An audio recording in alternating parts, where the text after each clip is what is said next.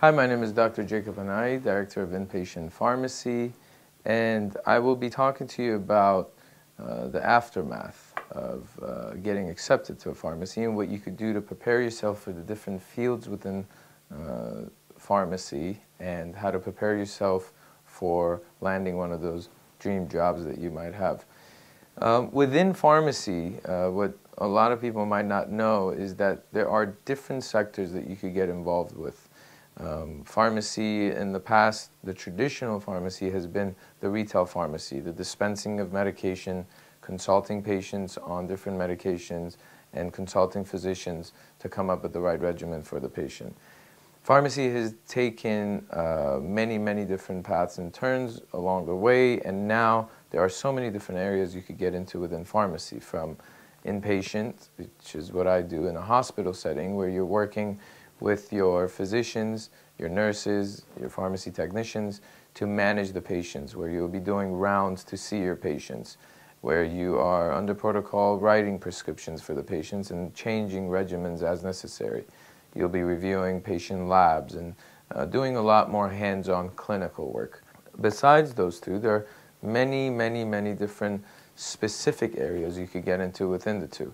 So AmCare, ambulatory care pharmacy, is another area that's growing rapidly within different clinics and hospitals, where you're managing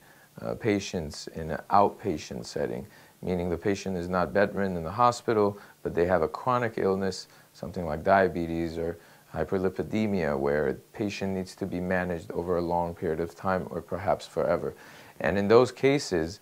you will work with, whether it's nurse practitioners, the physician, and so on and so forth, where you will manage the patient over a long period of time, making changes to their drug regimen as needed, having them coming for different screenings and tests when needed, working alongside the physician to deliver the best health care in that aspect.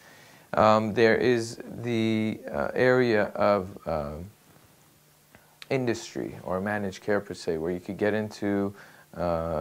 involved with different pharmaceutical companies to do different types of research, outreach, or medical liaison programs that you could get involved with to do the research aspect of pharmacy. And for most cases, I think it would be a great idea for you to make sure that while you're in pharmacy school, to do internships that are specific to what you might want to do later, or to do specific specialties for different areas you might want to get into later, whether it's becoming a specialty infectious disease pharmacist, or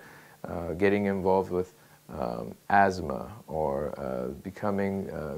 very involved with diabetes, which is a huge area right now for pharmacists to get involved with. There are Coumadin clinics for patients who are suffering from different various cardiovascular issues that need to be managed on certain medications and monitored very closely. Another very important thing that you need to take into consideration while you're in pharmacy school, or while you're transitioning between pharmacy school and your job, is being involved. Being involved not only in your field of pharmacy, but being involved with legislature, being involved with healthcare as a whole. There's a saying that we always use, we used to use at USC School of Pharmacy, that you either get involved with politics or you get out of pharmacy. So if you're going to be a pharmacist or any healthcare provider, you really need to be up to date with politics and different legislature that's out there, how it's going to affect you, what actions you might need to take to protect your career, to protect your field, which is pharmacy, and to protect your patients, because a lot of these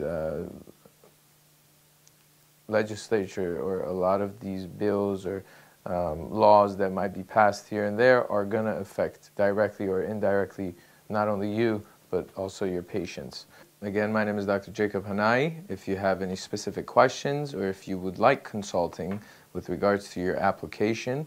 if you would like someone to review your application, your resume, your personal statements, and so on, send an email to californiapharmacy@gmail.com. And you could also click on the following links in order to learn more about how to get accepted to a pharmacy. Thank you.